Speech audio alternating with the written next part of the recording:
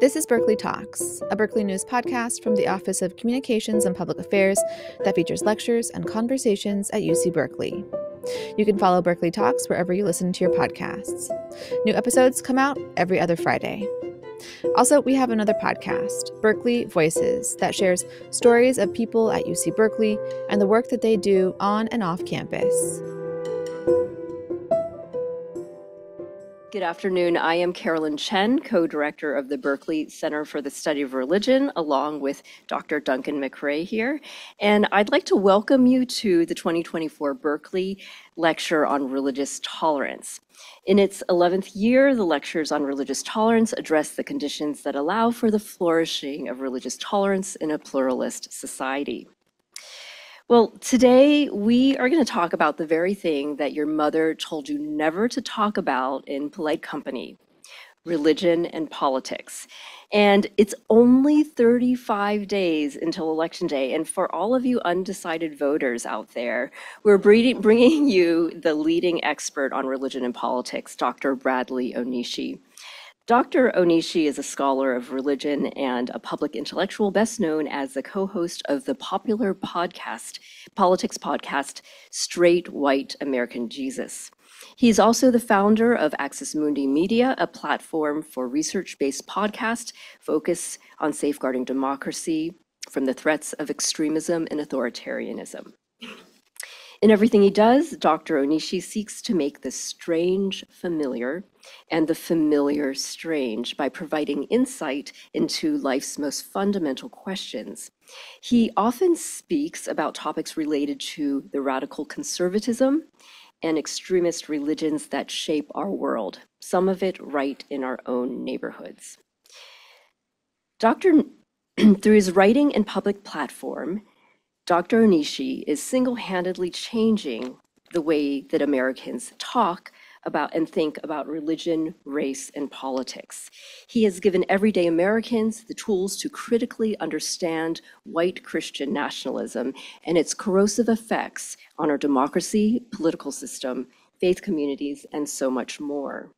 Dr. Onishi offers one of the best examples of the transformative possibility of good public scholarship, and from a religion scholar, no less. Dr. Onishi received his master's degree in theology at Oxford University and his PhD in religious studies at UC Santa Barbara.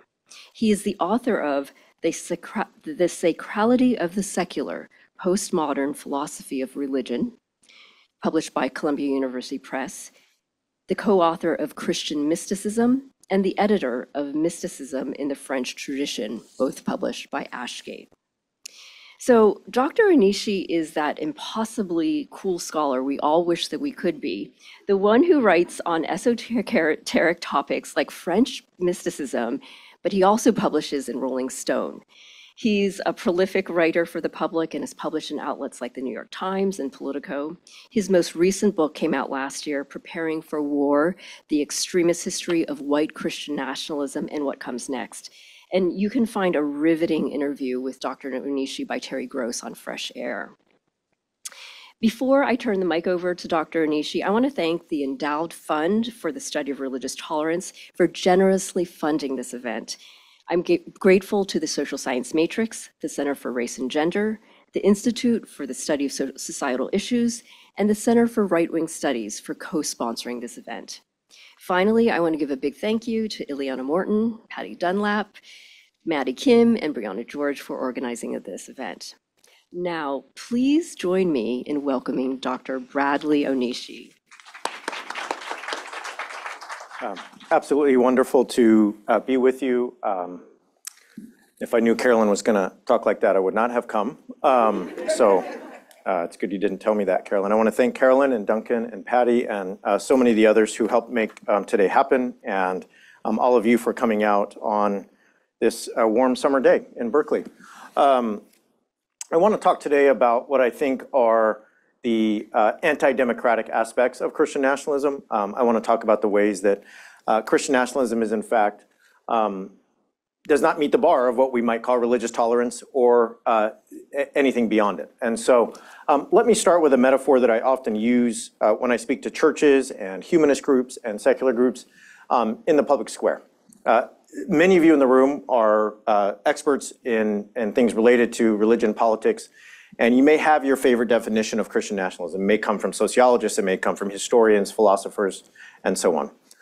When I talk to folks in the public square, what I have found is that the most effective way to explain Christian nationalism is this. A lot of folks are worried that if they're a Christian and they, quote unquote, love America, then they're a Christian nationalist. And what's so wrong with that? I just got back from Omaha and spoke at a really large church there. And there was a lot of folks in the pastor's office before I came saying, I can't believe you allowed anyone from San Francisco to come here first. But second, he's surely going to come after me because I'm Hank, a Christian man who loves America, and I'm under attack here.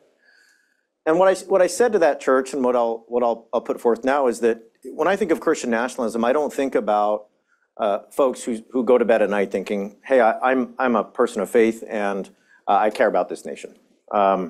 We can dissect all those phrases and the ways language is used and shaped, but what I say to folks like Hank at United Methodist Church is this. Christian nationalism is the idea that because you are a Christian, because you love God, quote unquote, you are more of an American than other people.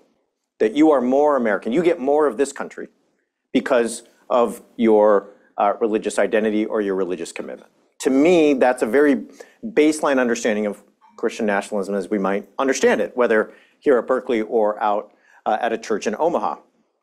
And what I say next is this. Why don't we think about a round table? And it's an impossible round table. Many of you are academics in the room and you're going to poke holes in my metaphor, but that's fine. We have a round table of folks from across this nation representing every demographic, racial, ethnic, linguistic, sexual identities, gender identities, and so on. And before that meeting of a round table in a supposedly democratic community starts, right, one person stands up and says, hey, it's good to be here with everyone. I don't have a problem with all of you, maybe most of you, I mean some of you. Nonetheless, it's good to be here. And as we get the meeting going, I just need you to know that by dint of me being Christian, I'm just going to get a different place at this table than everyone else. I have a different authority, a different privilege, and just a different status here. So as long as you understand that and you accept it, we're going to be okay, and we'll be fine. As long as you know your place and you recognize mine, we'll be in a good state. Now, if you don't, then we'll have problems. Okay. And surely someone raises their hand, right? The agnostic, the Hindu, the Buddhist, the Muslim says, why do you get that place? And the answer is, well, this is a Christian country, and it was founded that way, right? So surely, because of our history and because of our founding, the present and the future should look like me, okay? Now, we can dissect that history, which I'm not going to do today, and I think for most of you, perhaps I don't need to do. You know that that's a reductive and fallacious approach to understanding the history of the United States. What's more important to me in that metaphor is this. That's an anti-democratic attitude from the start, right? It's a very plain way to explain to anyone listening that if you stand up around the round table and say, I get a different status or privilege than everyone else, you are starting with an anti-democratic approach to your relationship to everyone else in your community, right? And if you study Christian nationalism, if you've made poor life decisions like me and you follow the news incessantly every day and on Twitter and you read obscure pastors in Appalachia and white extremists in the Pacific Northwest and so on and so forth, and this is what you do day in and day out, and you have to play with your kids and go to the playground, otherwise you'll lose your mind. What you'll notice is that Christian nationalism in this country is on a spectrum, and the sociological data bears that out. There are folks who think that Christians should be the leader of the country just because that's how it should be. There are folks who really would like it for In God We Trust to remain on our money, or One Nation Under God to remain in the pledge, or whatever. And those folks I disagree with, and those folks, any chance I get, I have a conversation with, and I try to explain why I'm not really sure I'm on board with that. I don't lose sleep with them, about them at night. They're not the people that keep me up. The people that keep me up at night are the folks who are openly willing to say, because most of the folks around the round table in the country no longer recognize my place, my status, my authority, that democracy may not be the answer here, that the round table actually probably is not what we need to keep. The people that keep me up at night are the ones that say, if the majority of the folks around the round table are not going to recognize the rightful heir to the American founding, then we might have to change the configuration of the table. And so I want to take you through some real, Carolyn asked me before the talk today, is this going to be a depressing talk? And I said, yes. So if you have a party, please invite me and I will show you I'm way more fun than the next half an hour is going to make it seem, okay? I promise you, okay? So what I put forth is we're at a state in this country where openly saying that democracy is the problem and not the solution is a mainstream attitude. And it's one that is shared by many who identify as or are rightfully called Christian nationalists. So with that in mind, let's take a look at what that looks like. Okay, I hate to say it, but this country needs a dictator. The clip made the rounds in the days after the Iowa caucuses in late January of 2024. The caucuses serve as a visual reminder of how our elections are supposed to work. Each year, news programs film Iowans, whom Americans from Anaheim to Boston to Atlanta assume are all corn farmers, gathering to cast their votes in a ritual that emblematizes the sharing of power and cooperation demanded of those who want to live in a democracy. It's like the first day of Advent for the American voting season. This year was different. A correspondent for the Young Turks interviewed the man at Team Trump Iowa Commit to Caucus event in Coralville, Iowa. He's middle-aged and wearing a red Trump hat. His face is weather-worn leathery as the jacket he wears. I hate to say it, but this country needs a dictator. The other day, Donald Trump said on his first day he's going to be a dictator for a day. I like that. Yeah, I like that. Would you rather have Donald Trump as a dictator for 4 years or re-elect Joe Biden for 4 years? I would rather have Donald Trump. I'd like to see the repeal of the Roosevelt law so that he can be a president for a lot more than 4 years. But this country needs a dictator. I hate to say that, but it's the truth. Now, it's easy to write off a man at a Trump rally as someone on the fringe, a Trump fanatic who goes to rallies and who would say something like this. It's easy to write off this clip as one made for the internet age, something that could be sliced up, shared on IG, shared on TikTok, and seen millions of times over the next couple of weeks. But a month later, another man said this. I just wanted to say, look, welcome to the end of democracy. We're here to overthrow it completely. We didn't get all the way there on January 6th, but we will endeavor to get rid of it and replace it with this right here. We'll replace it with this right here. Amen. That's right, because all glory is not to government, all glory to God. Now, there's no writing this guy off as a blowhard on the street, some extremist of no consequence. Make no mistake, he is an extremist. The Southern Law Poverty Center has identified him as somebody who has worked with extreme far-right actors, pro-authoritarian figures, somebody who's published work with white nationalists, who was a kind of proto-QAnon conspiracy theorist. Sure, yeah. I'm not. So this is somebody who has published work with white nationalists and was a kind of ringleader and architect of the Pizzagate conspiracy from about a decade ago. His name is Jack Posobiec. He's a right-wing provocateur. He works for Turning Point USA and has about 2 million followers on Twitter. Posobiec proclaimed his desire for the end of democracy not from a high school gymnasium in Iowa, but from the stage of CPAC in February of 2024. CPAC, the Conservative Political Action Conference, showcases the vanguard of American conservatives at its gatherings here and abroad. CPAC may host extremists like Posobiec, but it's not fringe. Extremists can and often do gain political power. Expressing a desire to overthrow democracy is an extremist position, but it is also now a mainstream one in the United States. When I began researching this book, about 5 years ago, I would argue that making such a statement would have led to a swarm in the press. That when you had elected officials speaking at the same conference, people like Representative Elise Stefanik, people like Representative Marjorie Taylor Greene, people like then presidential candidate Vivek Ramaswamy, now vice presidential candidate, think he's going to be on TV later tonight, JD Vance, and Donald J. Trump, they would have been asked, do you share these views? Is this something you agree with? Nobody seemed to care. Nobody asked those folks about Posobiec, and none of them disavowed what he said. Now, we can point to a lot of factors that created this situation. I'll put forth one here briefly, and that is January 6th. The January 6th insurrection was simply put an attempt to end democracy. Those rioting might have done so in the name of justice for a, quote, stolen election, or a, quote, rigged process, or a, quote, deep state conspiracy. But if we ask what it was meant to do, if I, as a religion scholar, do what I do with my students on the first day of every class and say, hey, I don't want to talk about religious belief. I want to talk about what religion does for people, right? That's often what we do. Intro to religion, first day, I say, let's talk about what religion does. Well, if we talk about what January 6th did, not what those there believed, we can reduce it to a very simple idea. It was engineered to stop the democratic election of the President of the United States of America. It was an attempt to overthrow democracy.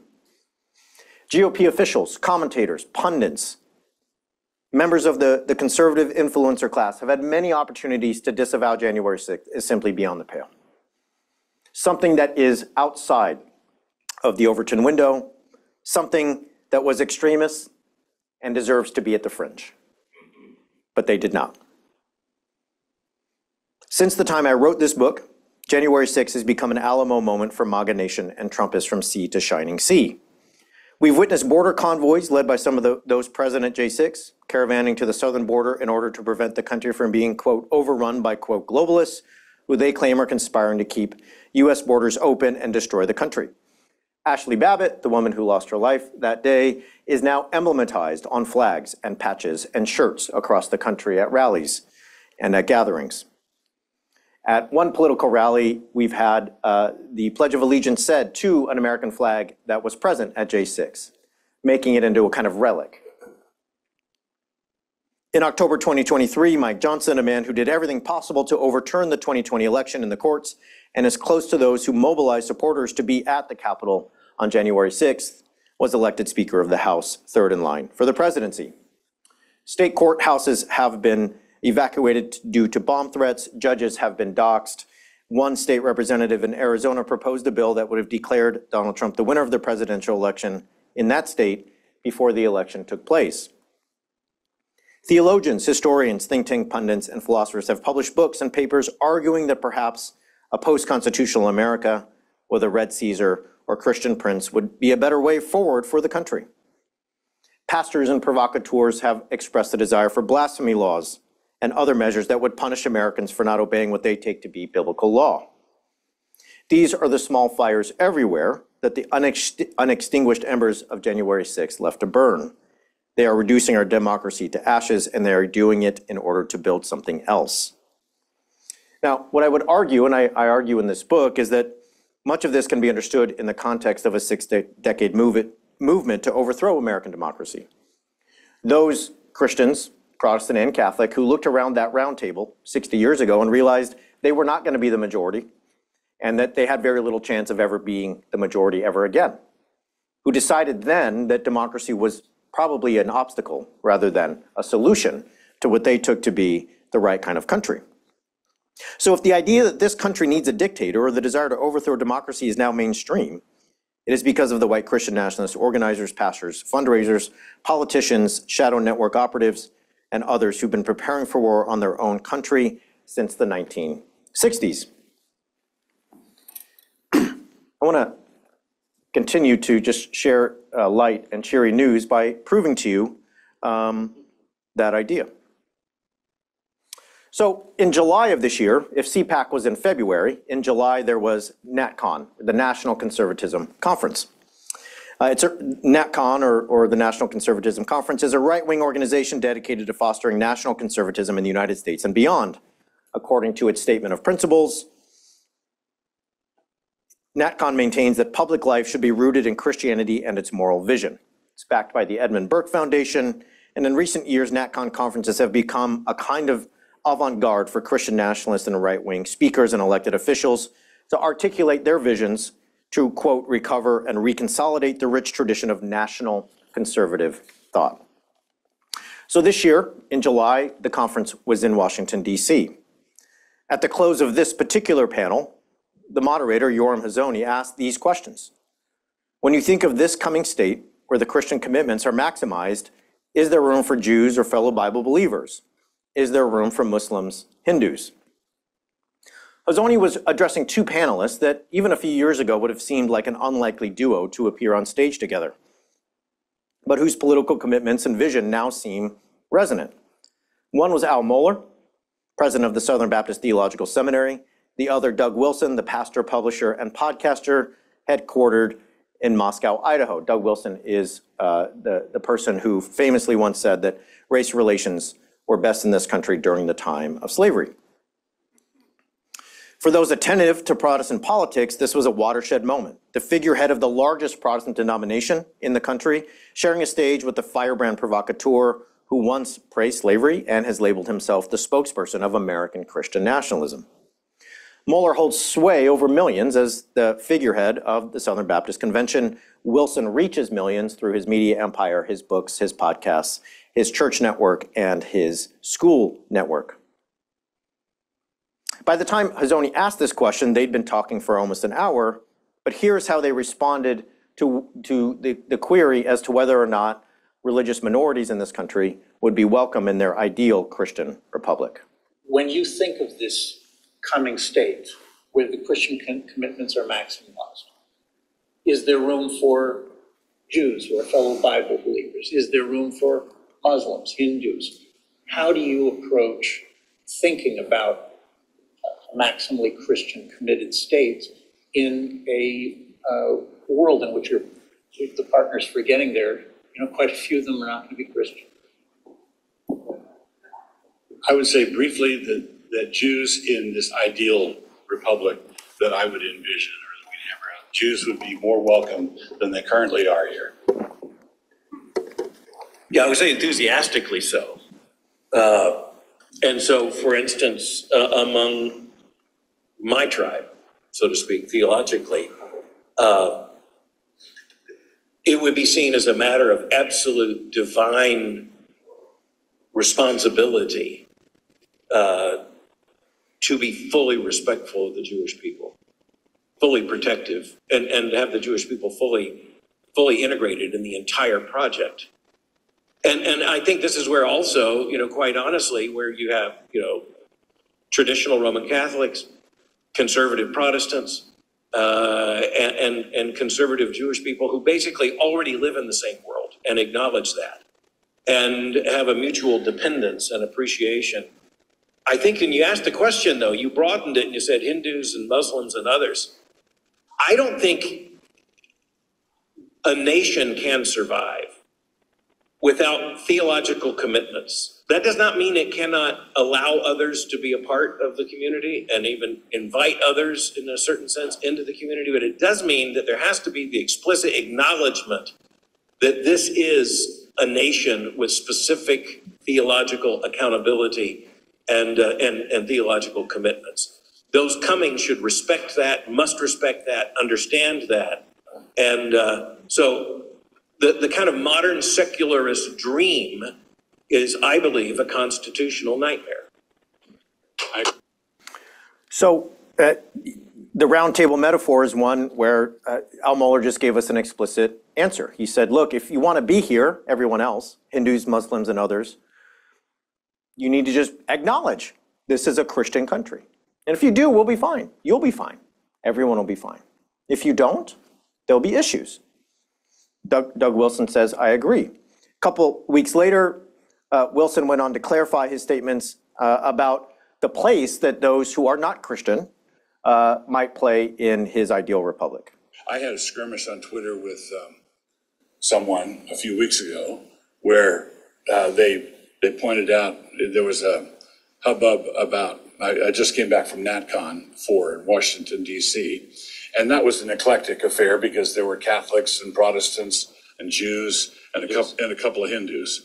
And there were people raising an uproar. What are you doing with Hindus at this political thing? And I wrote, well, in the republic I envision, Hindus would not be able to hold political office. Are you in? Right. And the person, no. I want Hindus to be able to run for political office in America. And I said, okay, so you're criticizing me for being willing to talk to a Hindu at a conference, and you're willing to be governed by Hindus? And this makes no sense.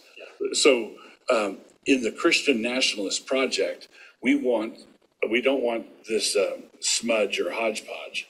We want it to be explicitly Christian. We would want prayers at the political convention to be to God the Father in the name of Jesus Christ our Lord. That's how we want the prayers to go. This aligned with what Wilson said in an interview from earlier this year. Quote, "This is a Christian republic, and you're not singing off the same sheet of music that we are. So no, you're not allowed to be mayor." Wilson has been a controversial figure for decades, but he's seen a mainstream resurgence over the last few years. He did a sit-down interview with Tucker Carlson, was praised by Charlie Kirk, then appeared on stage at NatCon with Al Mohler. But Wilson's influence goes well beyond his own popularity as an author and a speaker. He is somebody who has cultivated several folks who are now influential in Reformed Protestant Christian nationalist circles. One of those is Joel Webbon. Joel Webbon is the founder of Right Response Ministries and Covenant Bible Church in Austin, Texas. If Wilson reaches millions per week, Webbon reaches hundreds of thousands. This is not an obscure pastor with 6 parishioners somewhere in a far-off corner of the country. This is somebody in Austin who reaches many, many more people than most of us in the room do on a weekly basis. He often holds conferences and does interviews with Wilson, the man that we just heard, the man who just shared a stage with Al Mohler, leader of the largest Protestant denomination in the country. When asked recently what revival in the United States would look like, Webbon said this. My hometown and my... Sorry. He's going to talk about his hometown first, and it's really offensive. So, my hometown and my neighborhood, my state is being flooded with non-citizens, and then even those who are citizens, first-generation immigrants who have attained citizenship, which aren't many, but those who have, are still worshiping false gods. They're not American in any sense of our heritage, and primarily I'm talking about that being a problem as it pertains to religion. They worship other gods. They are Hindu, they are Muslim, they are Jews, they are not Christians. So we see there, again, an explicit answer to the question about the roundtable of American democracy and how he understands Christian and American to be entangled terms and identities. So what would revival look like in the United States? What would a Christian nation do in order to bring itself back in alignment with God? Oops. A true revival of the American populace in the heart, what it would then look like in the application of the political, it would look like millions of people being deported. Mm-hmm. It would look like mothers getting death row for murdering their children. So, for Webbon, the idea of Christian revival goes hand in hand with mass deportation and a severe punishment for those who engage in abortion. He clarified his comments about the presence of non-Christian and non-white people in the United States in another interview recently. Throughout Scripture, the idea of full-blown invasions from foreign peoples who worship foreign gods, it is never in Scripture spoken of as a blessing of liberty.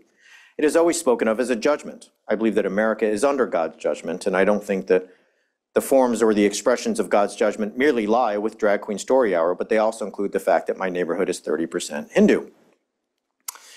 When asked what we should do to get us back to a place of revival and a place where this country might be on the up and up, he did not answer in the affirmative when it came to democracy. We're degenerates, the Constitution. It's not suited for governing degenerates, but I think for our population that is degraded morally and culturally, religiously, as far as we have, you need power. Men must be governed. You need a Caesar type. I don't think constitutioning even harder is going to get us out of our current mess. How would Christians rule if they gain power, whether through a Caesar or by other means, in addition to ensuring women can't vote, an extreme position even among American evangelicals writ large? Webbon outlines his vision thusly. I want Christians to have power, and with that power, I want it to be wielded righteously. What does that mean? It means crushing our enemies and rewarding our friends. Webben's Christian nationalism aligns closely with Stephen Wolfe's, another Reformed figure aligned with Wilson. Doug Wilson's Canon Press published Stephen Wolfe's The Case for Christian Nationalism, which is a popular book among extremist Christian nationalists. It spent about a week in the top 100 on Amazon. It spent about a month in the top 500. So I'm an author. I might have looked at the rankings once in a while on Amazon of my book. It's never in the top 100. It's never close. Okay, Amazon is what Amazon is. But if you think about a book being in the top 100 there for almost a week, it gives you a sense of the pastors, the seminarians, the young people in churches who are reading that book. Okay, so that's the case for Christian nationalism. I've read the book, and it's really scary. It draws on the concepts of Volk and homeland in order to justify theologically the idea that Christians should love those who are more like them. It's not, according to Wolfe, that Christians shouldn't love all people. It's just that societies can only be built by people who share the same ethnicity and religion, and thus love each other more than outsiders and foreigners. Wolfe's Christian nationalism is an express ethno-nationalism based on blood and soil rhetoric. So on the screen, in his mind, nations can only be founded on a shared ethnicity because your kin have belonged to this people and this land, to this nation and this place. And so they bind you to that people and place, creating a common Volkgeist. Wolfe's argument for nationalism based on the shared ethnicity of a Volk based in blood relations comes into focus when he explains his intended reader. I am male and I'm rooted ancestrally in Western Europe, and I'm speaking largely to a Western European male audience. Recently, he spoke of his identity as a white Anglo-Saxon, white Anglo-Saxon Protestant. I know that some of the things we watched today have been shocking and really upsetting. Buckle up. America are the hyphenated Americans. In a sense, these people are more complete human beings than the unhyphenated. Why? Because they have settled hearts with a people and a place, albeit a foreign place, while the unhyphenated have no place of their own. But we, the unhyphenated, those who trace our ancestry to Western Europe, whose roots extend beyond the Immigration Act of 1965 and Ellis Island, and which unite to this soil, we, the white Anglo-Saxon Protestants who founded, built, and died for and led this country for most of its history, we are not permitted in this new America to have a people or a place that is distinctly ours. There's no distant place that we call home. We have nowhere else to go. But this is our home. This is our native land. We are Native Americans, born of those who didn't immigrate, but who settled here. We are the sons and daughters of the people who settled this land. To describe America as a nation of immigrants, writes the great Harvard political scientist Samuel Huntington, is to stretch a partial truth into a misleading falsehood and to ignore the central fact of America's beginning as a society of settlers. Wolfe recently finished a postdoc at Princeton and wrote his enormously popular book. He said in a recent podcast interview that it should be permissible for Christians to deem certain groups to have positions it should be permissible for Christians to deem certain groups to have positions that are detrimental to the fundamental features of society and to rescind their political equality. In September of 2023, Wolfe tweeted, "And thus, while intermarriage is not itself wrong, groups have a collective duty to be separate and marry among themselves." So these are only a few examples of Protestants like Moeller, like Wilson, like Webben, like Wolfe, who are outlining a Christian nationalism based on Christian supremacy. There have always been racists and ethno-nationalists on the American right. The current generation, at least in these cases, has become mainstream by dint of its Christian identity, and more specifically, its Protestant identity. When Al Mohler shook hands with Doug Wilson at NatCon in July 2024, it was a symbol of the embrace that legacy denominations like the Southern Baptist Convention are willing to make with extremists in order to build a coalition that will force the acknowledgement of Christian authority on all Americans in one way or another. Now, some of you came today thinking that we were going to talk about Project 2025, so we should do that. What I've outlined so far are examples of Reformed and Southern Baptist Protestants who are arguing for a Christian nation in a certain form through what I would call ethno-nationalism. However, what I've argued for months on my podcast and my writing in various articles is that when we turn to Project 2025, we certainly see resonances with everything that I've outlined already and a deep kind of overlap with this understanding of how the United States should be structured. However, in my view at least, Project 2025 is a deeply Catholic or reactionary Catholic vision for the country. It's a Christian nationalism fueled by Catholic leaders and in many cases, reactionary Catholic thought. And so I want to turn there now just to kind of round out what we are up to today. So later on, we're going to see Mr. Vance on TV. And I think when Vance was chosen, he's a first-term senator from Ohio, and he's been largely seen as a choice bolstering Trump's outsider image, a young Midwestern firebrand who would bring Silicon Valley money and youthful energy to the ticket and a knowledge of how to order donuts. One of those didn't work out. I'll let you decide which one. What has gone largely unnoticed is that Vance is a more radical religious politician than Pence, Mike Pence, the former vice president, even though the latter was hailed as the Christian candidate. Vance's Catholicism has barely registered as a driving factor in his political profile, and yet it serves as an interpretive key for understanding why Vance was chosen and how he brings a populist radicalism to a potential second Trump presidency, and a direct link to Project 2025, which I will land on here in about 10 or 15 minutes, I promise. In 2019, Vance was received into the Catholic Church. He grew up with exposure to Christian churches, but by the time he entered law school, described himself as an angry atheist. However, on Vance's telling, Catholicism began to appeal to him because of its intellectual approach to faith and human life. He was also influenced by his first encounter with PayPal founder Peter Thiel, who convinced him that social ladder climbing and endless pursuits of wealth were empty in comparison to living a life of significance and meaning. In 2021, the newly converted Vance spoke to the Napa Institute, a network of conservative Catholics who are known for defying the Pope, largely opposed to the reforms of the Second Vatican Council, and backed by billionaire donors like Tim Bush, who are sympathetic to a Christian nationalist vision. In his speech, Vance griped that the business community is actively pro-abortion in this country.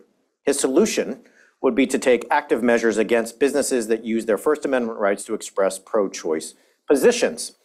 So Vance, when he converted, very quickly sort of signaled what kind of Catholic communities he was going to participate in and those that would shape him. One of those was the Napa Institute, which takes place every summer, just about 45 minutes from here. The Napa Institute really is the brainchild of conservative billionaire Tim Bush and other billionaires in the United States, along with conservative bishops who see things like a radical anti-abortion agenda, the end of contraception, outlawing pornography as some of their priorities when it comes to United States law. They are also vehemently against things that would work to protect us from climate change. And as you can see in Vance's telling, and I think this is an important point for today and for going forward, they have an idea that the government should use its coercive power to tax and target in order to legislate morality. The idea is that the government can be weaponized in order to shape the public square according to a certain religious vision. This is not a small, and I'm going to get to this, but this is not a small government conservatism. And Vance does not represent that lineage in any sense. Here he is speaking to Charlie Kirk, the enormously influential leader of TPUSA. I think it's simple. I'll go back to something I said earlier about we need to reward the things that we think are good and punish the things that we think are bad. So you talk about tax policy. Let's tax the things that are bad and not tax the things that are good. If you're making $100,000, $400,000 a year, and you've got 3 kids, you should pay a different, lower tax rate than if you're making the same amount of money and you don't have any kids. It's that simple. I totally agree. So we can talk about the ins and outs of tax policy and child credits and so on. What's really important for me in this clip is what he says at the beginning.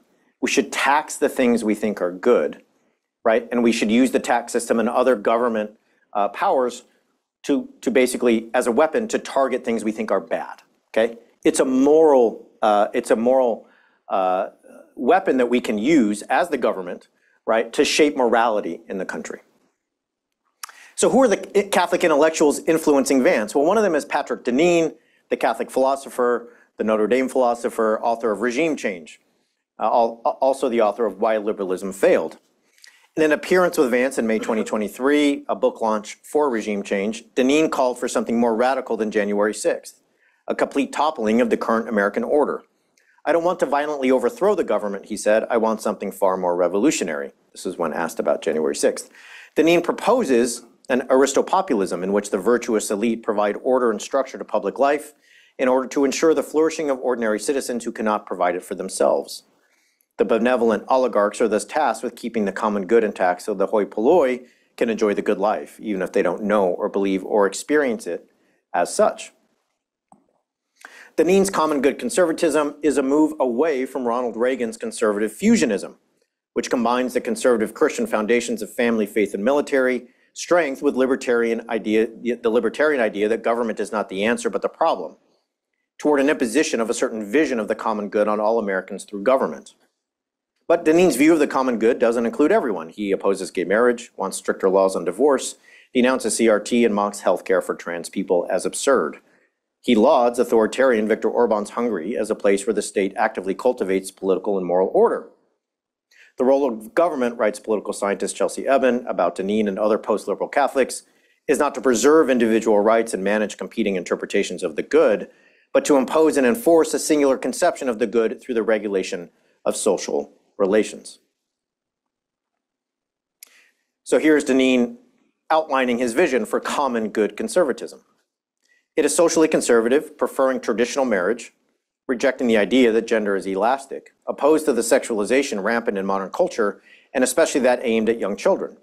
It is increasingly supportive of public encouragement and maintenance of the family, and in some countries, such as Hungary, has affected legislation to encourage and support marriage, family formation, publicly funded child support, and increasing birth rates. This conservatism is generally patriotic and supportive of distinct national identities and cultures, rejecting the ethos of cosmopolitanism. It begins with the primacy of the family, community, and the human goods that can only be secured through efforts of the political community and not with the primacy of the individual.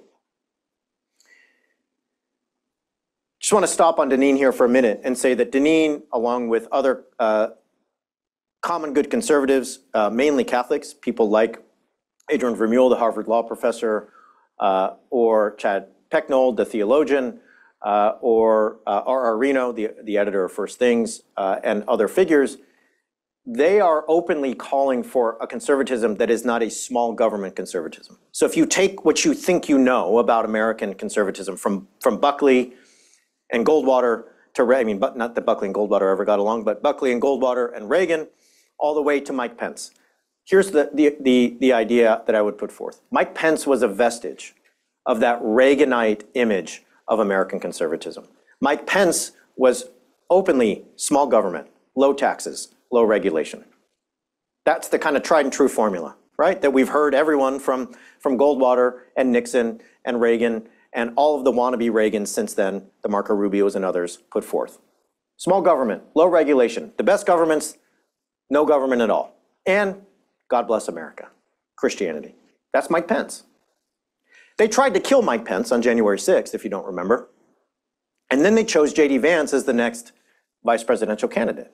And in my view, the best way to understand that pick is to choose a common good conservative who openly says it's not that small government is the answer. It's that when we look around that round table of Americans, we're not the majority, and they're not going to listen. And they're children, degenerates, as Webben said. So unless we get them in order and we use the government as a weapon to do so, we're never going to win again.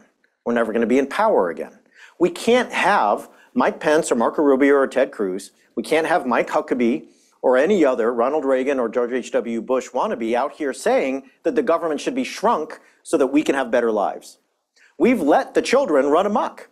The businesses are pro-choice. All of the Hindus and Muslims, all of the agnostics and atheists, they are clamoring for power and representation. We need a government that will put them in order. We need a government that will hurt those who need to be hurt so we can have the country we want.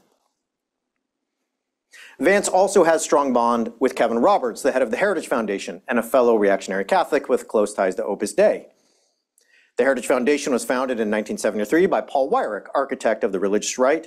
And I will just stop and say Paul Weyrich, many of you in the room know about Paul Weyrich, and you understand that he was the political entrepreneur who introduced us to Jerry Falwell and Tim LaHaye and Pat Robertson as the kind of moral majority, the religious right that we envision of Reagan's 80s, those who helped defeat, supposedly, Jimmy Carter in 1980.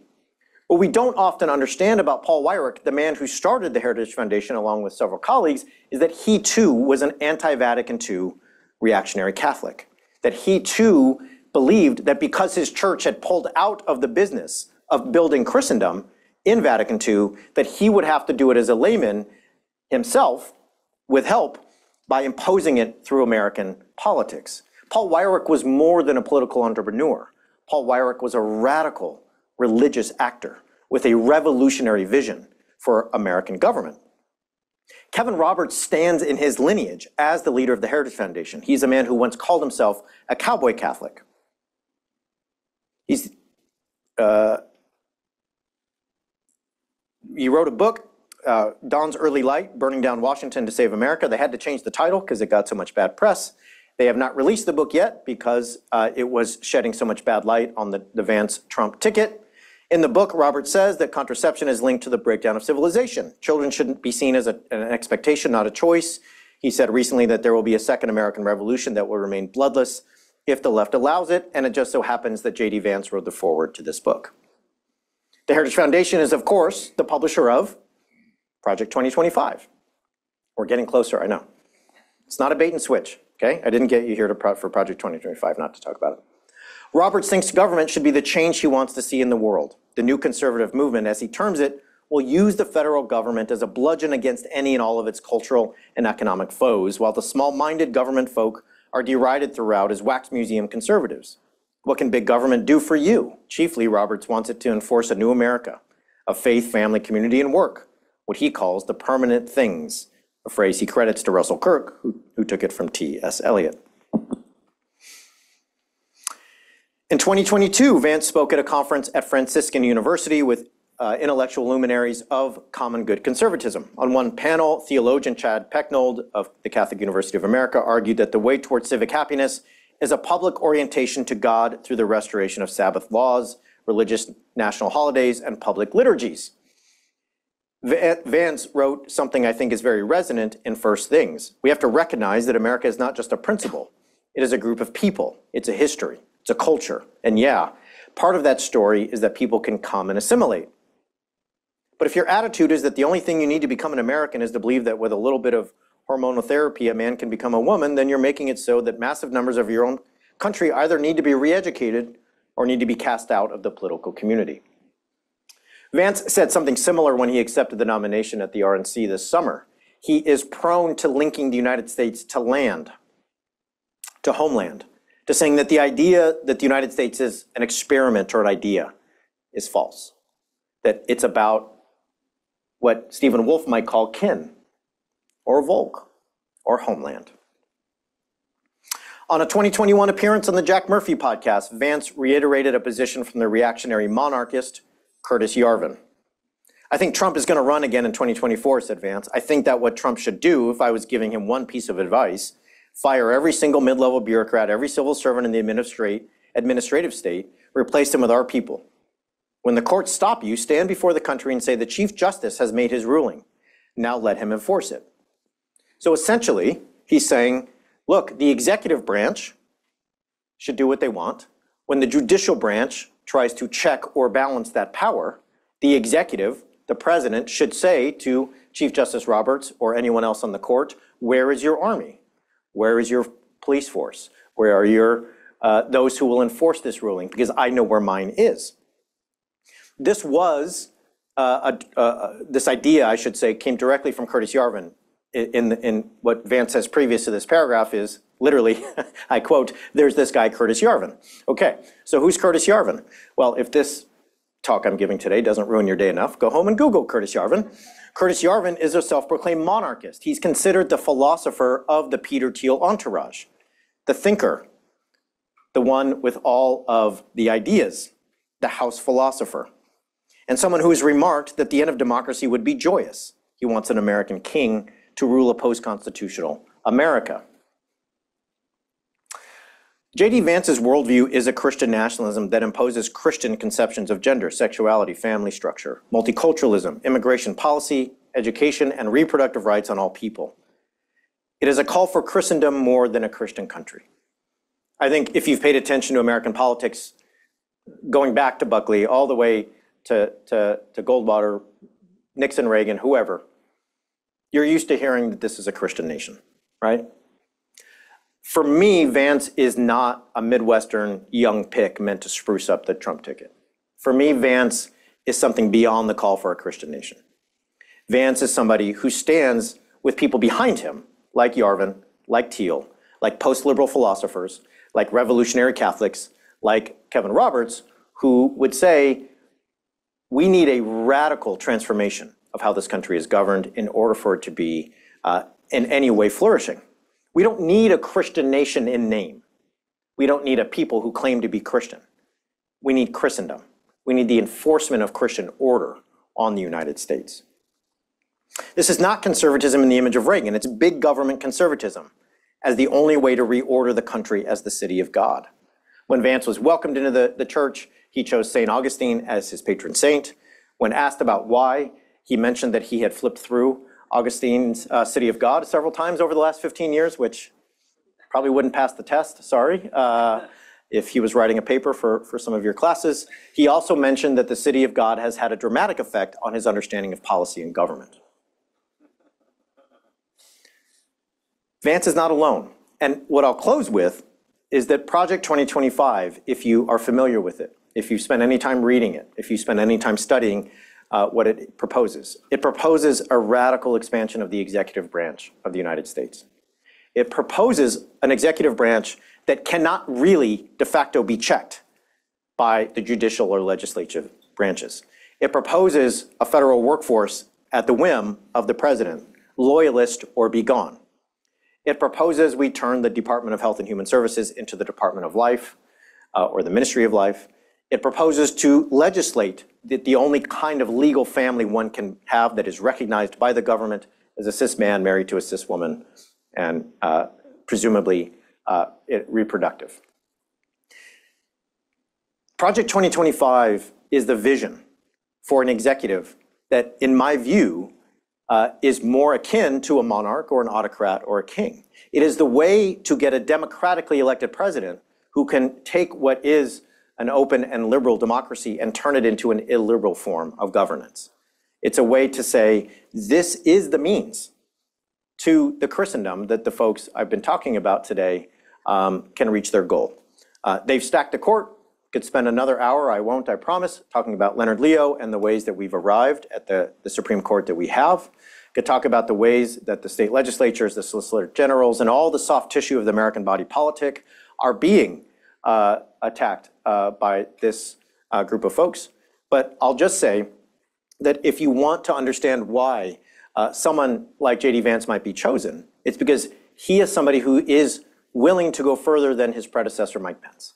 He has said openly, I would not have certified what happened. I would not have certified the election on January 6, 2021. But I also think that groups like that people like Kevin Roberts, leader of the Heritage Foundation, post-liberal philosophers, and Silicon Valley magnates think he is their ticket to an American monarchy.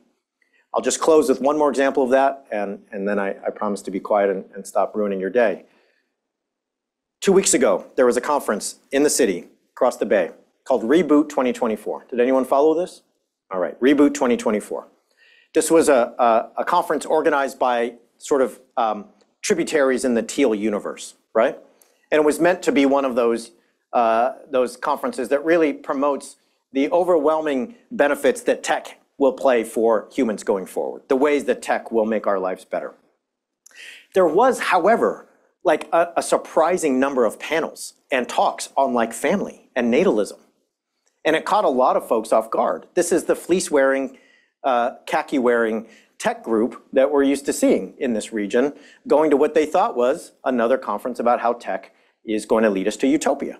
But there was a promised special guest, a surprise. Who might it be? Who's the big reveal? Hologram of Prince? Who knows? Kevin Roberts. It's Kevin Roberts. So here's Kevin Roberts showing up in San Francisco, what conservative Christians like him think of as hell on earth, okay? Sitting with a group, very unlikely to be his audience, Silicon Valley tech folks, explaining how the government should do everything possible to promote more babies, more families, more marriages, and a certain kind of governance. And it was met with mixed results.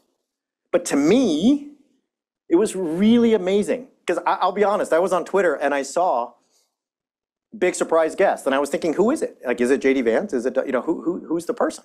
It was Kevin Roberts. So to me, that's a pretty good example from about 2 weeks ago of the kind of movements that are finding a new alliance in what they take to be a move toward American monarchy. I'll stop there. Thank you very much.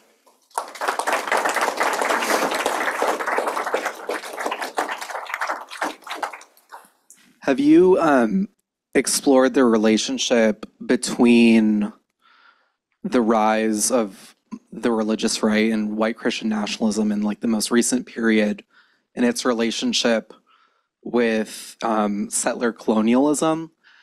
Because I'm thinking about what you said about like the homeland. And I'm also thinking about like early American history when Christianity was used to distinguish settlers from the indigenous and to prove that they were more human than the indigenous who did not practice Christianity. Yeah. And I'm also thinking about it in the context of like viewing immigrants and people of color and the LGBTQ agenda in terms of like almost viewing it that as settler colonialism against the white Christian nation, like a takeover of the white Christian nation. So if you could speak to that. Yeah, so that's exactly the position that Stephen Wolfe takes in the case for Christian nationalism. So Stephen Wolfe is the one who said, we're not immigrants, right? The white Anglo-Saxon Protestant in the United States is not an immigrant. They're a settler. I mean, he says that openly. And what Wolfe represents for me is this evolution we've seen over the last 10 years of trying to find a way to articulate the privilege and authority that whether it's a white Anglo-Saxon Protestant, whether it's a white Catholic, thinks they deserve in the United States. And he arrives at this conclusion that every time, I mean, I've showed it to you today and many of you laughed, right? But I've showed it to several audiences and everyone just laughs out loud at the absurdity of him saying the white Anglo-Saxon Protestant is a settler, and proudly so. And what that means is we are Native Americans, right? So what he's saying there is, as settlers, those who founded the country, we are the Native Americans. And everyone else, right?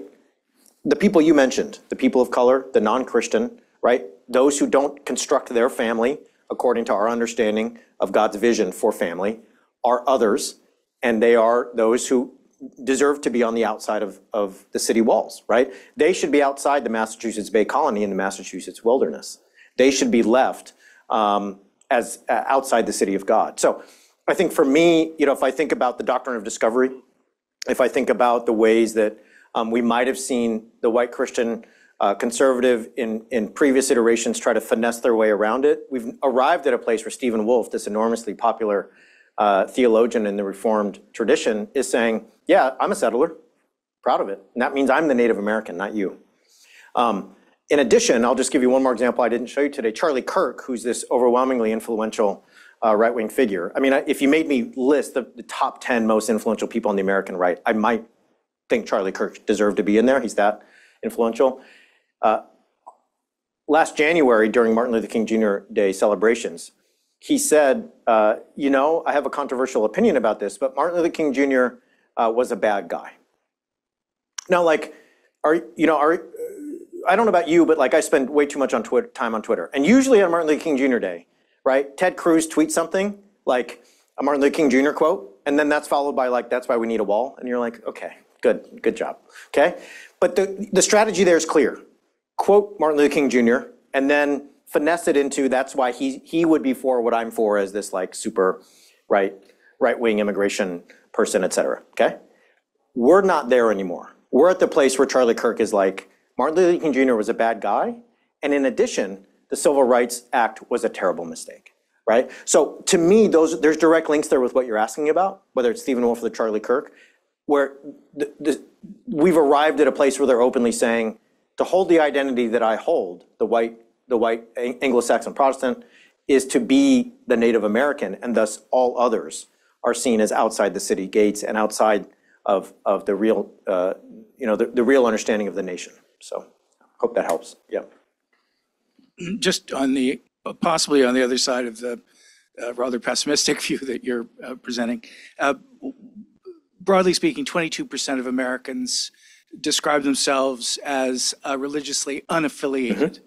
And I'm just wondering whether, on the other side of this matter, your views on whether, for lack of a better way of putting it, that the Democratic Party is doing, what sort of job you think they're doing in animating that group, in opposition to the values that you've suggested here. Yeah. And when I say that, I mean animating that group to see tolerance as a salient and positive political value. Sure. If I zoom in on the specific group you're asking about, I still think that there is a lot of work to do for the religiously unaffiliated to feel welcome. And I say this descriptively, not prescriptively. I'm not here to advocate for the Democratic Party, but I just say this as somebody who's around secular people a lot and trying to figure out their political affiliations and commitments and so on. Especially young, religiously unaffiliated people still feel like the Democratic Party is a party where they're sometimes welcome, sometimes useful, sometimes not. And there's this dance that they see the Democratic Party doing in terms of its leadership of needing to demonstrate that there are people who are Democrats and people of faith, right? Because the charge from the people I'm talking about today is that you can't be a Democrat and fill in the blank. You can't be a Democrat and a good person, that's one, but you can't be a Democrat and a Christian is what you normally hear. So the religiously unaffiliated person who's 25 or 30 years old in this country still looks at the Democratic Party and sees at the top of the ticket, right, Joe Biden, right? And it sees someone like Bernie Sanders as quote unquote unelectable, or we're never gonna let him through, right? So I guess my point is there's still an awkward family kind of fit there in terms of a broad tent in the Democratic Party for this incredibly important and growing demographic in the United States and one of our political parties. Because there's a sense that unless you're a person of faith in the Democratic Party, there's kind of a ceiling as to how far you can go and how much you're welcome, right? Are they really gonna put you on stage? Are you really going to be somebody whose voice matters that much? And so that's something that I'm sure many sociologists, political scientists, and others will have a very close eye on in the next decade. But from what I see with activists and secular organizers, there's still a feeling of being on the outside looking in. And yeah, I can elaborate on that if you'd like, but yeah. Thank you. As I understand it, there's the nat cons and there's the free cons. And I would have thought Peter Thiel was a free con, actually. Yeah. Are you arguing that the nat cons have won and the free cons have lost? And maybe you should say what a free con is as well. Not a freak con, by the way, a free con. I think my argument would be that, like, Peter Thiel's a really interesting figure, because you would think Peter Thiel would argue for a kind of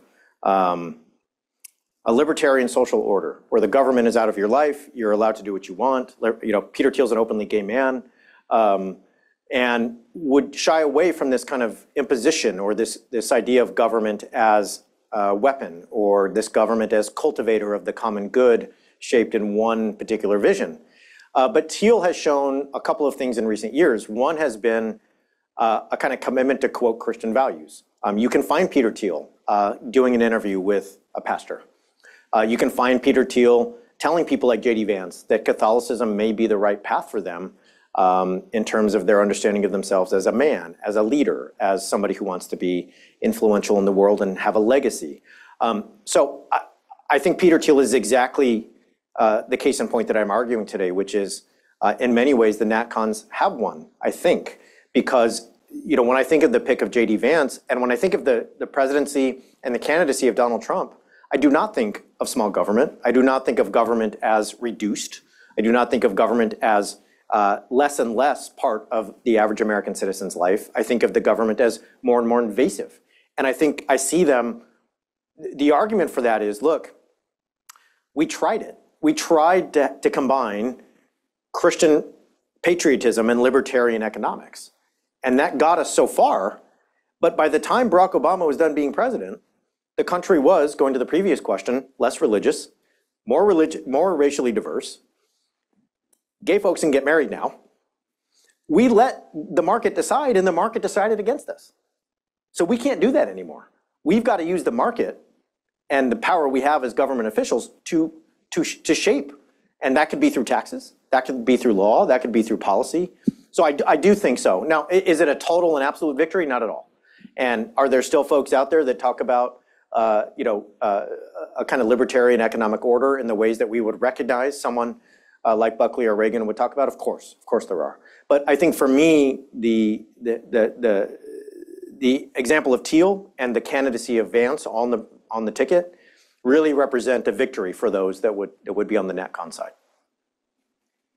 It's also, with Thiel, it's also tempting to think that he uses René Girard, which is sort of his personal philosophical influence as a bridge between his own personal distance and it being good for others. Yes. But I actually wanted to ask about the City of God and JD Vance and this Augustinian friend here. So, of course, this is an appalling reading of the City of God, and he can't possibly have actually opened the book, I think. But the question raised by the City of God, the actual text, which he hasn't read, is partly a question of the nature of the church. Mm-hmm. And it's fundamentally one way to read that book is that the City of God is the church, and it's about ecclesiology, not about politics at all. Mm-hmm. And so I sort of want to sort of get your take on the ecclesiologies implied all over here. So the Protestant figures that you talked about in the first half of your talk cannot have the same ecclesiology as the Catholics that you talked about in the second part of your talk. And this seems to be a striking problem for Christian nationalism, because they sort of, there's a yada, yada, yada of exactly what kind of church would underlie the political order. And that's what Augustine is so preoccupied by, is the question of the mixed church in the world, and its sort of only possible eschatological reality, right? So, setting aside his reading of City of God, how do we cope with the Augustinian question raised about what is the real church and how does it relate to our political life? Yeah, no, first of all, just thank you for those observations. So I'll just start with the part you mentioned, which I just agree with wholeheartedly.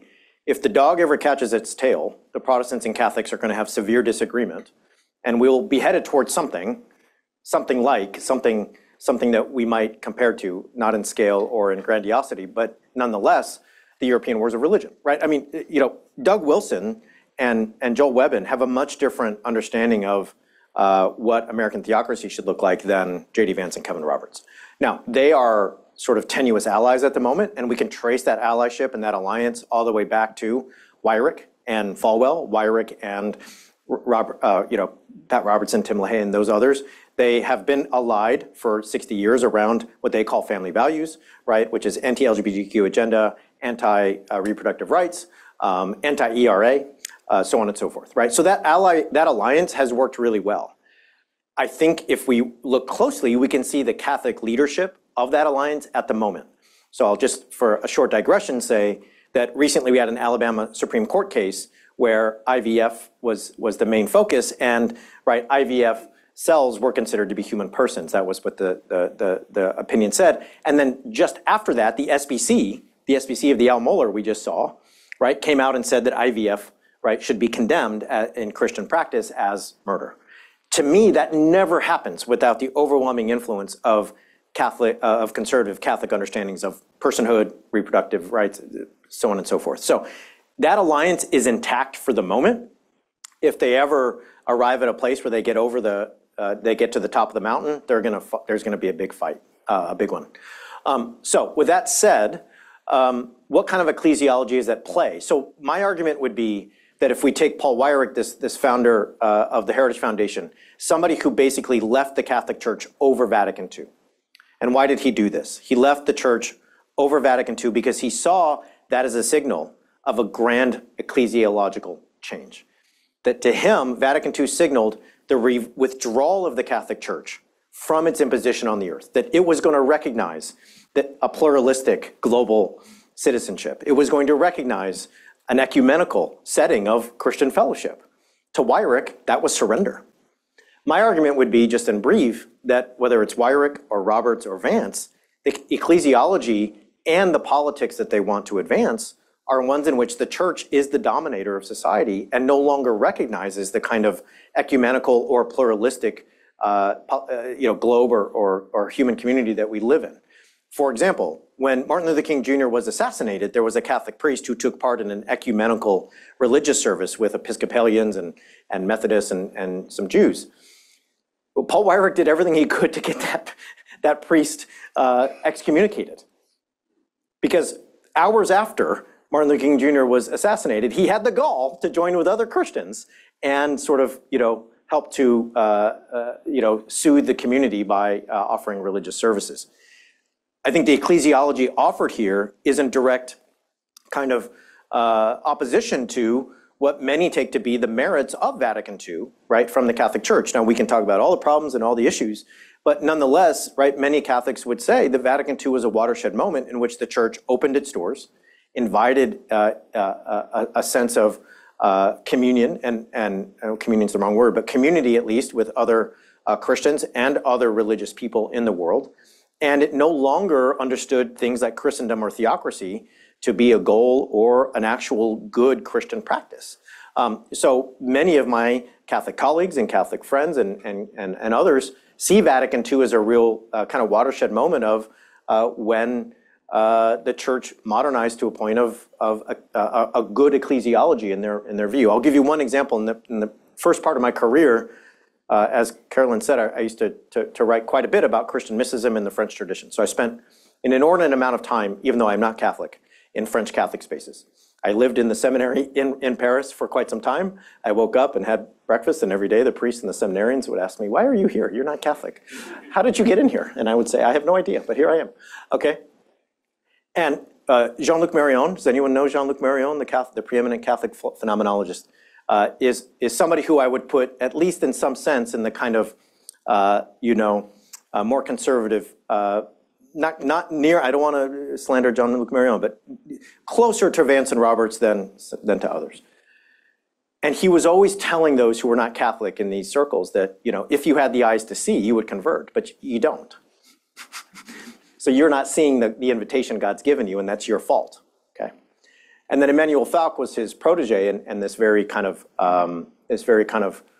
different kind of Catholic, and he was always fighting with Jean-Luc very embarrassingly in public, but in private he would always tell me, like, Bradley, I know you're not Catholic. And I'd say, "You're right, Emmanuel, I'm not. Do you want to go to Mass?" And I said, "Sure, let's go." And I said, "But I'm not Catholic. I'm not going to, take part in the Eucharist and so on." He said, that's fine. It's not my job to convert you. It's God's job." Right? And to me, that those two examples have always stuck with me as, like, Vance has one view. Hey, if you haven't seen the call, it's your fault. You deserve to be punished. And the other is, we're Catholic, you're not. Hey, we're going to celebrate what we do. We might come to you and celebrate what you do. If you convert, that's God's job, not mine. I'm not going to try to do that for you, right? So I'm not sure if I've answered your question, but yeah. One is more Augustinian. Sure, yeah. One has a more, what I gander you take to be a more accurate understanding of Augustine's ecclesiology and politics. So, yeah. So there's a brand new book by Gareth Gore called Opus. And Gareth in that book outlined, the book just came out like 4 days ago. In that book, Gareth outlines the close ties of Kevin Roberts to Opus Dei. So Kevin Roberts goes to the CIC in the heart of DC for spiritual formation. So there's documented ties of Kevin Roberts to Opus Dei. and of course, Kevin Roberts and Project 2025. But he also, in that book, Gareth, really outlines exhaustively the connections in DC of Opus Dei and the ways that Opus Dei has worked basically for 3 decades to gain influence among the DC power elite. So that could be Bill Barr, that could be Larry Kudlow, that could be any number of folks who have a kind of, that could be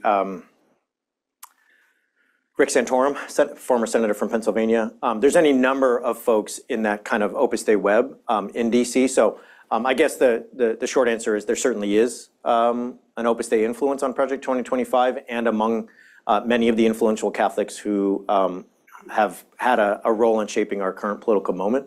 I don't know if that answers your question, but I would highly recommend that book just for its exhaustive accounts of those connections. So ones you may already be aware of. It sounds like you already know quite a bit, so maybe you won't learn much, but. Oh, you're talking about the other sects? I don't know. I'll be honest, and I don't know about the connections of those other sects to Project 2025. Is that the question? I don't know. Yeah, I have not looked into that. Yeah. Hi. So in terms of the degree of growth of influence of the Christian nationalists, first of all, to what extent is this a growth, or are we talking about people who were always supporting this orientation, but maybe were not as vocal about it in the past? And to the extent that there is growth, some of the things you mentioned in your comment before the last were sort of the issues of purity, family issues, but reproductive, sexual identity, sexual orientation, abortion. Are those the drivers, or are there other drivers of increasing support? Yeah, I think the second question really is well, let me back up. So when you say growth, right, I think we have to clarify what we mean by growth. So are the numbers growing, right? Is the percentage of people in the United States per capita who hold what we would call Christian nationalist views growing? Not really. And it actually means that, like, if you take white evangelicals by the numbers, about 8 in 10 score as Christian nationalists, okay? And, if you go back 15 years, white evangelicals were about like 23% of the country. They're now 13% of the country, right? And I'm getting that from PRRI 2023, their survey of religious life and values in the country. So, in terms of per capita, I think we can say that it's either stagnant or shrinking, okay? I think the argument I'm trying to make today is that the influence has grown because of who's at the kind of top of the hierarchy in American politics, and the acceleration of extremism has changed the landscape of American politics such that you can say this country needs a dictator. We're here to overthrow democracy, right? Those who are not Christian should be excised from political community. So my argument would be that if you go back even a decade to the Mitt Romney or John McCain candidacies, those kinds of statements would have put you far outside the Overton window. So when I think of growth, I don't think of like percentages of people or even population. I think of the acceleration of ideas to a place of enormous influence, right? And that's a pretty trite statement. I mean, I think anyone who's followed the Trump presidency candidacy has noticed the ways that has happened over the course of that amount of time. I guess for me, the examples of Vance and everything related to that, along with the Protestants I've talked about today, really brings into focus the ways that many influential Christians are now talking about American nationhood, American belonging, and so on. The drivers of that and the ways that you can engage people on these ideas are exactly what you point to. They have, in many ways, been the same since the era of Weyrich and Falwell, since the era of LaHaye Robertson, Ralph Reed, and so on. There is a widespread effort to use quote-unquote family values as the way to keep people in this movement, to energize people for this movement, and to find those who may not be Christian like you, but who are allies in your fight. So, for example, that there is a huge, and I don't think I have to explain this to anyone in the room, there is a concerted, systematic effort to target trans people by folks in these camps. the trans community is a very small community percentage-wise in this country. Nonetheless, it's a community that this group is banking on. Many Americans have not enough familiarity with, such that they can make them afraid that they will do something to their kids, or your daughter won't get a track scholarship because of all of the trans athletes in her midst, blah, blah, blah, blah, blah. That's a replay of everything that happened in the 60s and 70s when it came to the gay community and so on and so forth. The same goes for reproductive rights. The same goes for everything surrounding IVF.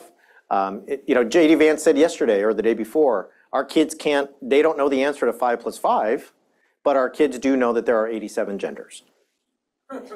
And that's a quote. I'm not like exaggerating that. So that's the kind of message you consistently get, right? Fear of a family, fear of a person who's outside of the right structure. And not only does that mobilize those within these circles, but you can go find allies, right? So if you pay attention to the book banning efforts or the anti-CRT efforts, you're seeing something that you never thought you would see in the Tea Party era, which is like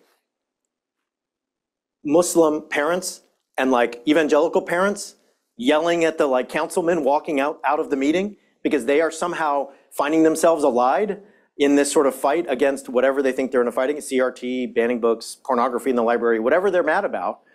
You're seeing these alliances that you're like, 2010 me would have never expected to see the Muslim parents and the evangelical parents all yelling at the same councilman thinking they're on the same team. But those are the kinds of alliances we're starting to see pop up, and you can make those alliances, and they learned this in the 60s and 70s, by way of that family values kind of agenda. I'll give you one more example. The Trump campaign is really assuming that it's gonna get 80-something% of the white evangelical vote. They got it in 2016, they got it in 2020. Unless Trump really ruins the abortion issue, which he's trying to, and they keep reining it back in, right? They're gonna get 80 or 82% again. Who are they trying to get now, right? Latino Christians and Black Christians, right? The idea here is if we can foreground in those Christian communities of Latinx folks and Black folks, if we can foreground gender, family, right, masculinity, sex, we can background systemic racism, police brutality, and immigration, and we can foreground a family structure and a fear that might get some of those folks into our camp, and the numbers show that they're being successful, right? So you can make these unlikely alliances by way of that tried and true, quote unquote, family values agenda based around family structure, sex, and gender. So, so to counter this gloom and doom, say you're a member of the Freedom from Religion Foundation, right, which is trying to defend the sacred principle of separation of church and state. And we were making progress for a while, it seemed, right, against some of the cases against, prayers in schools, all this stuff. What's your advice, besides vote and hope that Project 2025 does not come to pass? Yeah, I mean, I think that, one of the things that I'm a weird person. I think you probably could tell that just by me being here for an hour, but I get invited to speak at a lot of Freedom from Religion Foundation gatherings, American atheist gatherings, and humanist gatherings. And what I tell those folks all the time is there's a lot of religious people in this country who share political values with you. There are people who are fighting for trans rights. There are people who are fighting for the separation of church and state. There are people who are fighting for the inclusion of everyone in this human community we have. They're fighting for much different immigration policies and so on. You can build a coalition with them if you're willing. And then I also get invited to a lot of churches. I speak in a ton of churches. So I was just 3 days ago over at the oldest Japanese American church in the country over in San Francisco. Told you about Omaha and so on. And I tell those folks all the time, I know when you think about the American atheists or the FFRF or whoever, you think that they just get together, eat Domino's pizza, and devise ways to finally prove God doesn't exist, right? I know you think that's what they're up to. Like, let's order Domino's tonight and really seal the deal on God for good. And every time I hang out with FRF or American atheists, you know what folks are talking about? Voting rights, separation of church and state, protecting trans kids, changing our immigration policies. There's a coalition here, and there's way more Americans who do not fit in any of the orbit that I'm talking about today. But oftentimes, there's barriers to those folks working together because they don't think they're going to find resonant values. So that's one takeaway I'll say, is that there is a broad and wide coalition of Americans who see something like the separation of church and state as the really kind of guarantor of not only the freedom of religion, right, but also the freedom of speech, right, the bodily autonomy, the sharing of power through the voting rights of each person, and so on and so forth. That's there for the taking if we're willing to kind of do that work. So there's been a question over here for a long time. No, please go ahead, please. Oh, she had, okay, all right, okay, I'm sorry, yeah. Just one more short question. Thank you for the talk. Yeah. I guess it's related to that, but really kind of an intra-Christian question, meaning who do you think are making effective theological arguments, Protestant or Catholic? Sure. So, I mean, because, basically there's a lot of hand-wringing and a lot of worry. Yeah. And I see some folks, right? But like you feel like are making that effective theological argument to these extremists. Sure.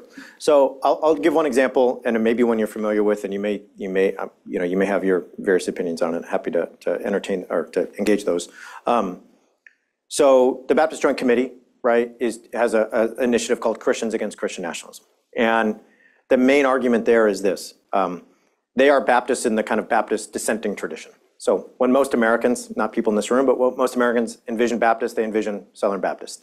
They don't know that there's a long and tried true tradition of Baptists that would say this: the freedom of religion, the freedom to practice your tradition of worship and veneration is dependent on the freedom from religion.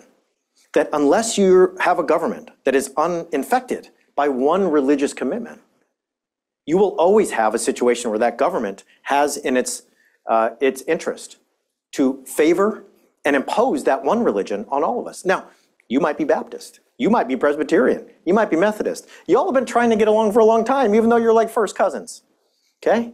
What will it look like if we allow a government to have one, not only religious tradition, but one Christian ethos to impose? Do you really want that, right? If this is an intra-Christian question, I would say to my Catholic friend, or my Methodist friend, or my Presbyterian friend, right? I know that the allure of a government that quote unquote protects Christian values might sound like something seductive. Why would I ever want to give the government the authority to legislate or interpret my holy text? So when I think about the state of Texas, putting the 10 Commandments on the wall, you know what I'm saying to my Christian friend there? I don't know about y'all, man, but I don't want the government deciding which translation of the holy text we use to decide is the official state translation of the New Testament or the Hebrew Bible. Do I want them editing my sacred text? Do I want the government to have the authority to decide, right, how our public square is full of our religious symbols, our religious ideals, our religious texts? I don't. And I actually don't need that, right? What my friends of the Baptist Joint Committee would argue is like, if your God is so small that you need that God, right, to step in and use JD Vance as his protector or her protector or their protector, that's pretty weak, okay? The Baptist tradition goes back to a place that says, right, the city of God is the church, and the church is one built, right, on one understanding and one set of principles. Human government is flawed, imperfect, it's mixed, it's pluralistic, it's a whole nother paradigm of how we order things. It might be seductive, Christian in the pews, to think of a Christian government that will promote Christian values. Well, whose Christian values? Which Christian? And every time we've done that in history, here's what it shows. There's going to be a time when you're the wrong Christian. You're not going to be the right Christian for long. You may not have the right phenotype. You may not have the right skin color. You may not have the right kind of family. You may not have the right Bible. Donald Trump's selling King James Bibles. Most of my Catholic friends don't use the King James Version, for obvious historical reasons, right? You're not going to be the right Christian for long. And if you get involved with that, you're either going to be the wrong kind of Christian, or they're going to ask you, a Christian, to go get those other Christians who are the wrong ones. Do you want to exist in that kind of society? Do you want to ask to be making that choice? I don't. So let the government be the government, and the freedom of that government from religion will mean we're free to be religious in our own right, and that seems the best way. That's how I think the BJC is looking at it. Well, on that, please join me in thanking Dr. Bradley Onishi. You've been listening to Berkeley Talks, a Berkeley News podcast from the Office of Communications and Public Affairs that features lectures and conversations at UC Berkeley. Follow us wherever you listen to your podcasts. You can find all of our podcast episodes with transcripts and photos on Berkeley News at news.berkeley.edu/podcasts.